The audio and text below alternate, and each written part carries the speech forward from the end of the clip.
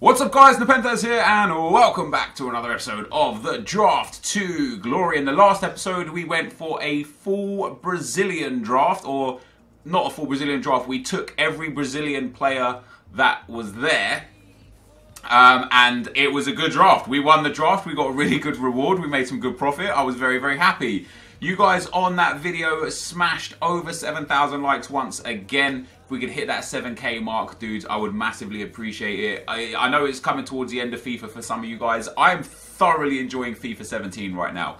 Put a 1 in the chat. It's not Twitch, but put a 1 in the comment section if you're also loving FIFA 17 still. The top comment from yesterday's draft was, Nep, for the next draft, pick players only outside of Europe. I assume this means outside of the European leagues and not outside of the European nations, because we literally just did a South American nation. So that's not going to be easy. That's definitely not going to be easy, but we'll give it our best shot. It's very likely, what do we want to go with? Let's go with a 4-1-2-1-2 narrow. It's very likely that we're going to get only European players. For example, right here, 5 European leagues. Obviously, we could pick Costa or Dybala for nation. I'm not sure, like I say, this has over 300 thumbs up for a comment from Sergio. I don't know if he means outside of the European leagues or the European nations. So what I'll do is I'll take outside of the European nations and we'll see what we can get. We'll try and build like a South American team, I guess. Oh, I mean, maybe we'll make this the Argentinian draft, dudes. I might change based on getting Dybala and Higuain to start with. I tell you what, this is going to be a full Argentinian draft. Just so, in the next one, in the next episode, so literally the episode you'll see Monday night or Tuesday, if Sergio or anyone in the comment section could clarify what you mean by players outside of Europe, because, you know, outside of the European leagues is going to be exceptionally difficult. However, however, outside of the European nations would be relatively easy, except for the fact that we already did Brazil and now we're doing Argentina. So we've got a perfect trio up front to start things off. 95 Higuain, 88 Dybala and 88 Icardi. Perfect start. I don't know how many good Argentinian centre mids there might be. There are none. So what we'll do is let's take this guy. We'll take... I could take Brozovic, sorry, Bedelj. Or I could take Vorma for rating. This Bedelj card is actually quite good. I'm going to take that Bedelj card. There we go. So that's our first centre midfielder. So I'll take Calcio A if there's not Argentinian. Apart from, I'm not taking Asamoah. I will take Verratti. He is Italian anyway, so we've got a chance to get some links. But I'm hoping that we'll get a full Argentinian draft here. It's just not going to be easy. Felipe Melo will be the one that we throw in at the CDM spot. Come on, give me that Tagliafico team of the season guy. Nothing. Do we have Calcio A here? Yes, we have Drame. I mean, it's not too bad. It's not. I mean, the draft in itself is actually alright. Like I quite like this Bedelj card. Is quite well rounded for a draft as well. Medium. Nice 4-star weak foot. So he's got some pretty good stats about him. Can we get an Argentinian defender? No. So now we're going to have to take Miranda, which is great actually for chemistry because he gets that perfect link into Felipe Melo, which will help massively with chemistry. Next up, no Argentinian goalkeeper again. No Calcio A goalkeeper either. Bravo, Navas or Leno? Let's go Leno. We might get like a Boateng or a Hummels here. There is a Calcio A player there. He would also get a soft link to Verratti. We'll take him. I would prefer Argentinians. Ooh, the Barcelona version of Nelson Semedo. I'm actually going to take him. No, I'm not. Maybe I am. No, I am. We'll take Semedo. Not a bad start to the draft, dudes. I feel like it's a little bit more intriguing than the Brazilian draft. Interestingly, we've actually got 2 Brazilians. So after going for a full Argentinian draft, we've got 3 Argentinians only. That's not ideal.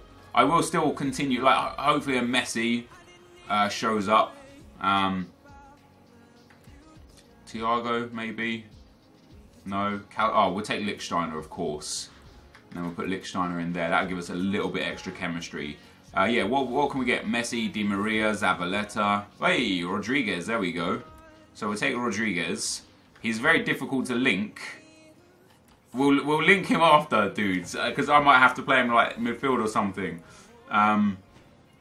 We get a Neymar there. See, Abate wouldn't be too bad because he would get a link with Verratti. I'm going to take that 98 Neymar because I'm going to need him as a sub. Next up, come on, give me some Argentinians. Yay, there we go, Angel Di Maria. Not the most ideal. We'll throw him here. The reason why we'll throw him there is because he does get a soft link, a hard link to Verratti, which gives Verratti a nice little chem increase. Of course, I wouldn't plan on playing Di Maria at right back. That's some good players there. Let's take Iniesta. We've got Iniesta and Neymar. We've got to see this Rodriguez card is going to have to go in. At least he gets one link now. How many Argentinians do we have now? 5. What did we get for Brazil? We got 10 Brazilians, didn't we? There are, like, Willy Caballero would be good here. Not doing, but I will take Gianluigi Buffon. He'll give us a nice little chem boost back up to 91 chemistry. Not so bad. What other Argentinians could we get for defense? None, according to EA. I'll just take rating here. We'll just go with Danny Rose just for rating. It's 88 rated, 91 chemistry. Brazilians are coming out in full force right now. I'm very tempted to take Alexandro. He's just a very, very, very good left back.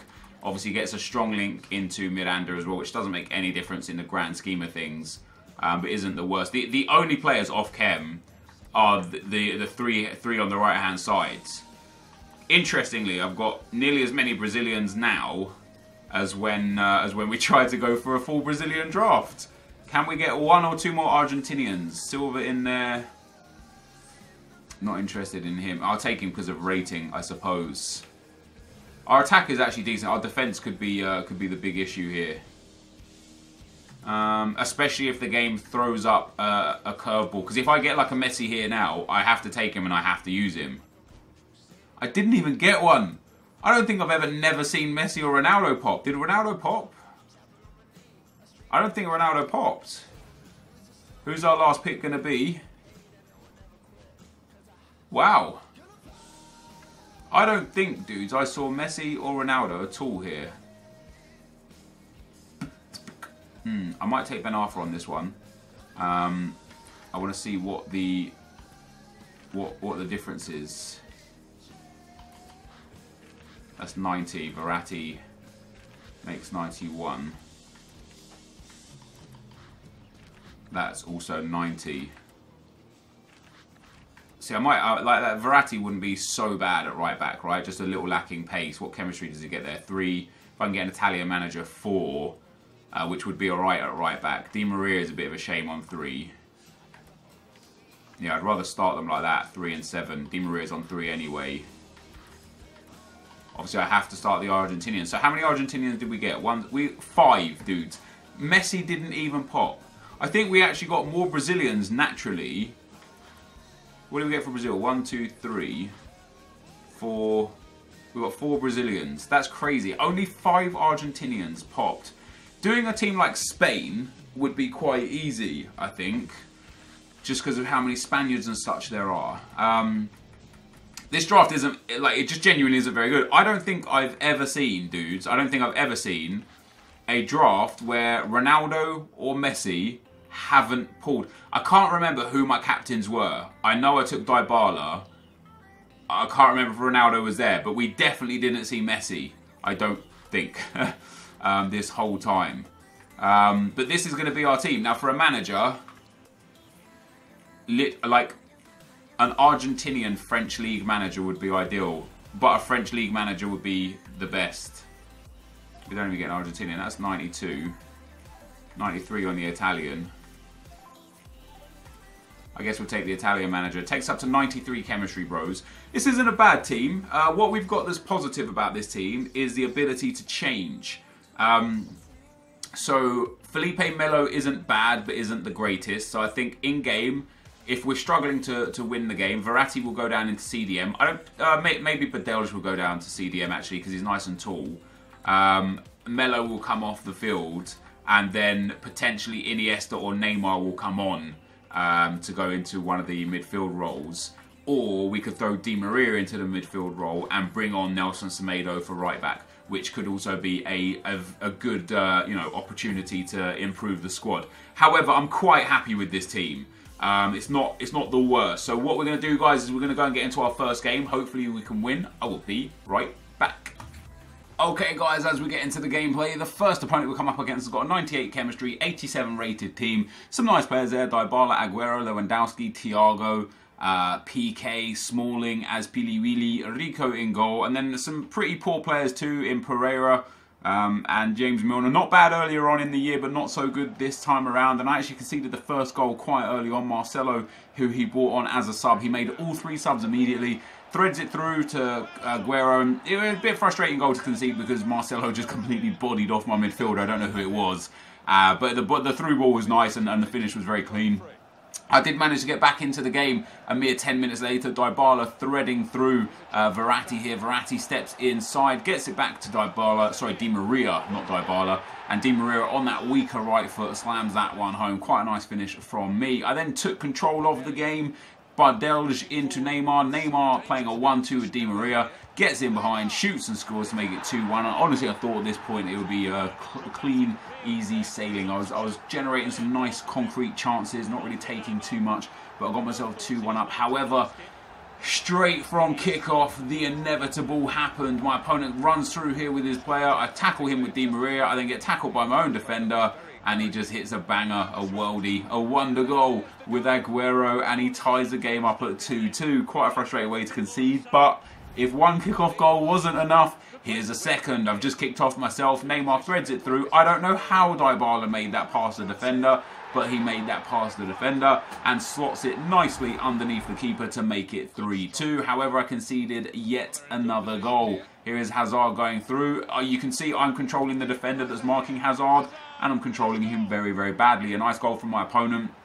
Really clean finish past my goalkeeper, Buffon, and just generally a well-earned goal. You know, it's not even that he outplayed me. I was just horrific defending, and then a nice finish from him. I did concede a 4th goal, another unfortunate goal. I think his second goal was very fortunate for him, very unfortunate for me. We'll show them a little bit more in detail after the game. And at 4-3, you know, we're getting late on now. This guy started shielding it in the corner and just generally trying to hold possession. So I went to a bit more of an ultra-attacking or all-out attack stance. He got down the right-hand side, and again, just some really bad defending from me. And he managed to create a good opportunity there and put a nice ball past the goalkeeper. So I ended up losing that game, guys. First round loss in a very, very long time. Sad days. You can see there my goalkeeper made 3 saves. His goalkeeper made 7. Wasn't really fussed about the game. You can see he had a bit more possession. A lot of his shots were from pretty bad areas. A lot of my shots were from like the really good areas right in front of the goal. I was just not unable to take my chances, you know. But his second goal, this goal here with Aguero, look at that, I run in, get tackled by my own defender. All my other defenders are just not even paying any attention to the ball and run away from it. The ball falls back to his Aguero. I don't have time to kind of like gather myself, and he hits the ball into the back of the net. So I was a bit disappointed to concede that goal. This goal was fair enough. This was just a nice goal from Hazard. Like I said, poor defending on my part, but a really, really good finish from Hazard. And then this goal, I believe, to make it 4-3 was quite frustrating. Defended it quite well. Got the interception in. It falls straight to his defender and unfortunately into the back of the net. So a first round exit, my dudes. Sad times. I just couldn't get to grips with this team. That, though, is going to be the end of the gameplay. Let's get into the packs. Alright guys, so we go out in the first round in today's video. I haven't had a first round exit for quite some time. I just couldn't get to grips with this team. I did feel like a couple of my opponent's goals were very fortunate, specifically the one to make it 2-2. He tried to shield me and was shielding the AI guy, so with the guy I was controlling, I just walked in and picked up the ball. And then the AI centre-back came and tackled me with the ball. Then it fell to him and he scored. And then his 4th goal, I think, to make it 4-3, he took a shot, it deflected off my defender perfectly into his path. And I know that second one is just FIFA. The first one was mad frustrating to make it 2-2, but I held the lead at 2-1 and at 3-2. I could not get to grips with this team. It just wasn't clicking. Have you ever used a team, even with good players, where even like you use like a bad team or a team that you're comfortable with, and you're like, wow, this team just fits me. It feels right. And then you might use like a super team, and you're like, damn man, I just can't get to grips with this. That's what this felt like. I did make changes quite quickly on. I swapped Bardelj into CDM. I put Di Maria to left centre mid. and then I took on Nelson Semedo for Melo. That's how I started the draft, like pretty much after kickoff. I did have, although I scored 3 goals, I had quite a few good chances. My keeper only made 3 saves. It looked like my opponent outplayed me in terms of chances and possession. And the possession was because late game he started just shielding it in the corner and holding it, which is fair enough. I completely understand it. The shots, as you would have seen from the shot map, were a lot of long shots from him, and in fact my keeper only made 3 saves, whereas his keeper made 7 saves. And off that, some of my shots were poor shot choices, let's make no bones about it, but I had a couple of chances, one with Icardi and one with Di Maria, that you just expect to be goals that weren't goals on this occasion. With that being said, I'm not for 1 second suggesting that I felt like I deserved to win that game, because I didn't. My opponent, he did create quite a lot of good opportunities. He was countering me very, very well. And frustratingly, he got the lucky bounces his way this game, whereas I didn't really get the lucky bounces, in my favour. And he thoroughly deserved to beat me. You know, like I said, I just couldn't click with his team. It just didn't feel. I don't know, man. Like, I don't know if it's the work rates, the skill moves, the weak foot, the players themselves, the chem styles. I just couldn't really function properly. I think my pass accuracy was like 78%, which is one of the worst it's ever been for me. Usually I'm like 88 to 93% pass accuracy in general. So for me to be as low as 78%, like I say, nothing else can be said other than this team just didn't click for me. It just didn't really work. So like I say, we haven't finished in the first round for a very long time. Today's episode, we lose 5-3. And we get a draft token. That's what you want, isn't it? That is literally what you want. When you lose in round 1, this is the reward you want. Because there have been times where I've won the draft and not made profit. I've lost in the final, in the semi-final, and not made profit. Today, we don't even win 1 game, and we make absolute profit. We make guaranteed profit, because not only do we get a draft token, which is worth 15,000 coins, of course, we get to discard the remaining items for 183 coins. So with match coins as well, we made about 500 to 600 coins profit guaranteed this draft. What are the promo packs? Rare mega packs in there. Wait, was there no time limit on that? Is that just some rare mega packs in there? It is. They've just put 10 rare mega packs in there. Fair enough. But yeah, so I couldn't be happier with that. A horrific performance from me in the first round winds up with me pulling a draft token. There's some of the players that sold. We're nearly back up to 1 million coins now as well. Yeah, it winds up with me pulling a draft token, making profit. I guess that makes up for it a little bit. This, though, dudes, is going to be the end of the video. I'm looking forward to the next draft. I'm looking forward to see the team that we pick, and what you guys, or what the specific commenter meant about outside of Europe. I'm very much looking forward to that. But this was the Argentinian draft.